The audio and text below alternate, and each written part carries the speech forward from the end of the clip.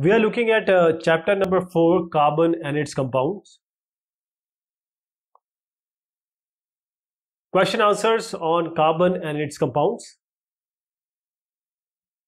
First is ethane with molecular formula C2H6 has how many covalent bonds? The answer is 7 covalent bonds. 7. We'll see about this, how these are 7, because there are certain questions relating to this. Butanone is a 4-carbon compound with functional group ketone. Ketone is the answer. So the functional group of butanone is ketone. While cooking, if the bottom of the vessel is getting blackened on the outside, it means, so if you're cooking and it blackens here, that means the fuel or the gas burner, the gas coming out of it or anything which is used as a fuel is not getting burned properly. B is the answer. Explain the nature of covalent bond using bond formation in CH3Cl. So this is C, we have H, H, H and Cl. So C has 4 outside, means it wants to combine all these 4. Hydrogen will combine with 3 and chlorine will combine with 1 of these. So carbon can neither lose 4 of its electrons nor gain 4 of its electrons, as both the process require extra energy, and that is going to make this system unstable for carbon. In order to complete the octet, it completes by sharing 4 electrons with other carbon atom, or it may be atoms from other element, as we see here. It can combine with carbon, it can combine with any other element, like here we have hydrogen and chlorine in this case. So the bonds that are formed by sharing electrons, these are known as covalent bonds. These are covalent bonds. Co means they are cooperating, and they are cooperating with their valence or valent electron. So in covalent bonding, both the atoms share the valence electrons. So say this is A, B, A has this, B has this, so they share these. The shared electrons being the valence shell of both the atom. This is A's, this is B's. So carbon requires 4 electrons to complete its the octet. What about hydrogen? Hydrogen atom requires 1 electron to complete its duplet. So hydrogen is completing its duplet here. And what about chlorine? Chlorine requires electron to complete the octet. So it already has 6 or 7, and this 7th one will combine with this one, so it will make its own octet 8. So all these cases share the electron as a result. Carbon forms 3 bonds with hydrogen, 1 this one, 2 and 3, and then 1 with the chlorine, which you see here. Draw the electron dot structures for ethanoic acid, H2H, propanone and F2. So this ethanoic acid is C2H3H4 and O2, right? So there are 2C, 2O and 3H. So first we'll take this first carbon combined with 3 hydrogen, means making covalency or covalent bond with them. Then this carbon making with one with carbon, other with oxygen, other with another oxygen, and 1 oxygen combining with hydrogen. Hydrogen sulfide, because sulfur 1, 2, 3, 4, 5, 6 it needs 2 more, so it will take 1 from hydrogen, 1 from hydrogen, another hydrogen, and hydrogen will take 1 from this one, 1 from this one. So it is making its duplet. Sulfur is making its octet.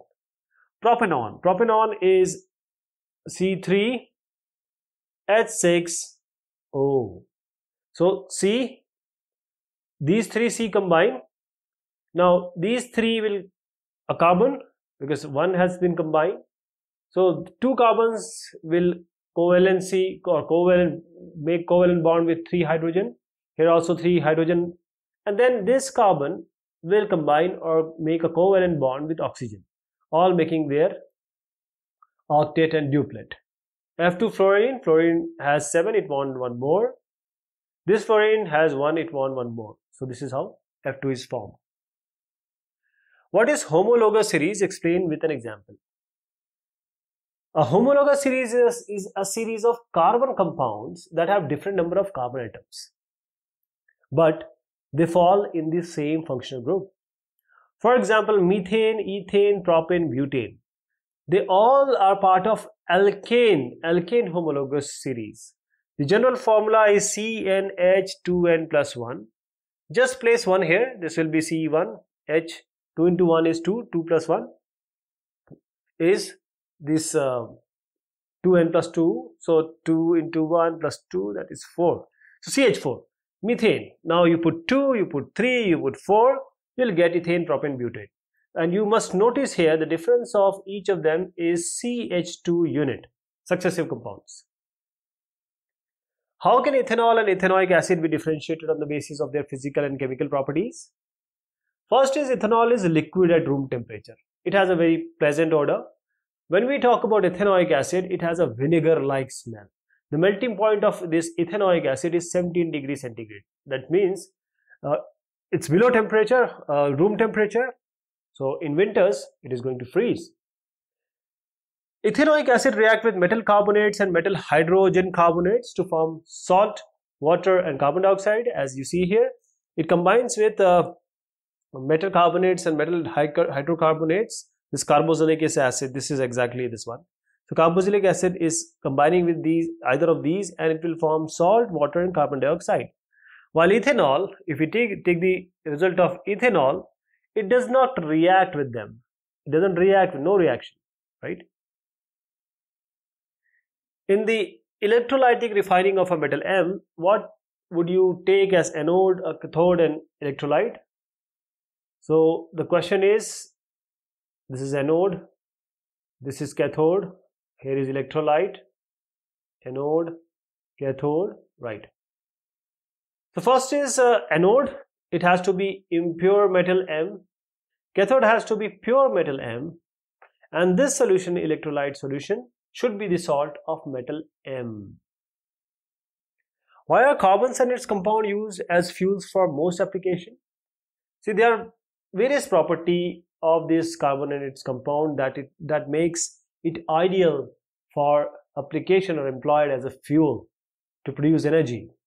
First is they give a lot of heat and light when they are burned in air, and when they are burned in air, these saturated hydrocarbons, they burn with clean flame, no smoke or least smoke is produced, and they also provide high energy, high calorific value.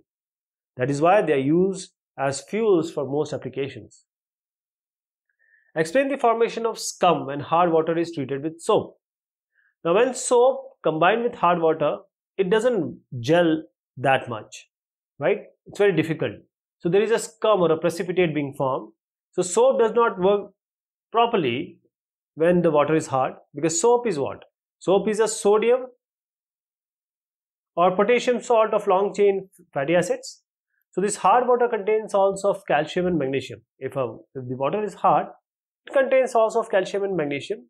So when soap is added to hard water, calcium and magnesium ions present in water, they actually displace this K and Na, sodium and potassium ion, from the soap molecules, and they form a precipitate, which is an insoluble substance called as scum, and a lot of soap is wasted in this process.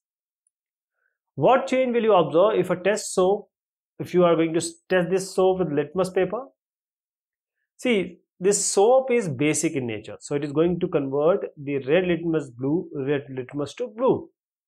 But one thing you need to consider is the color of blue litmus will remain blue. What is hydrogenation and why is it important in industrial application? Hydrogenation, as the name suggests, application or addition of hydrogen.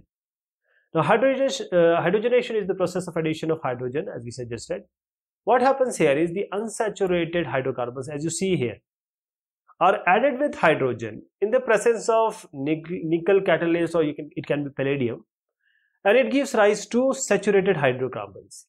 So that this reaction is applied to hydrogenation of vegetable oils, and that contains long chain of unsaturated carbons. Which of the following hydrocarbons undergo addition reactions? See, the unsaturated hydrocarbons, they will undergo addition reaction. And which of these, or the unsaturated carbon category, which of these fall? C3H6 and C2H2, these two, 1 and 2, they undergo the addition reaction. Give a test that can be used to differentiate chemically between butter and cooking oil. See, butter contains saturated fats, so it cannot be hydrogenated. On the other hand, if you talk about oil, they have saturated fats. That is why it can be hydrogenated to saturated fats, solids. Explain the mechanism of cleaning action of soaps. So the dirt, see, this is a dirty cloth, this is the dirt, and this is a soap solution, right? And this is soap solution, all this dark blue, and these are soap molecules. So the dirt which are present in cloth, they are organic in nature, and if they are insoluble in water, just water is not going to take them out. So it cannot be removed by washing only with water. But when we dissolve soap in water, these hydrophobic ends, they attach themselves to this dirt and remove it from the cloth. See, they are attaching and they are removing it from the cloth. Then these molecules of soap arrange themselves in a mishal form like this.